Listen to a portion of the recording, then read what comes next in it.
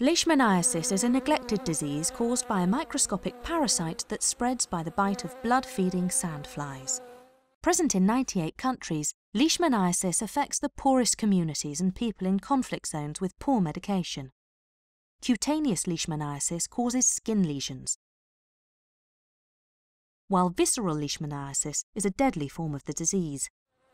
The parasite Leishmania is transmitted by infected female sandflies, which release so-called promastigote forms into the skin during a blood meal.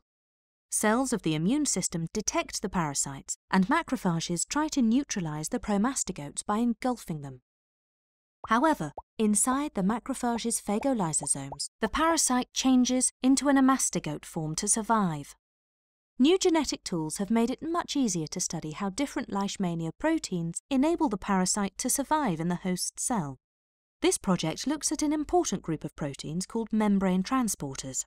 Transporter proteins control the passage of molecules in and out of the cell and between cellular compartments. The parasite needs transporters to take up carbohydrates, amino acids, and other nutrients for its survival. It also uses transporters to get rid of toxic substances. These gateways can also be used to administer drugs, such as miltefosine, to kill Leishmania. From studying the genome, we know that Leishmania can make around 300 different transporter proteins.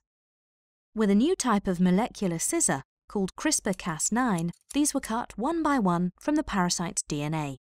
This produced a collection of parasite lines that can be used to discover which transporters are important for survival in a macrophage and which ones shuttle drugs in and out of the cell.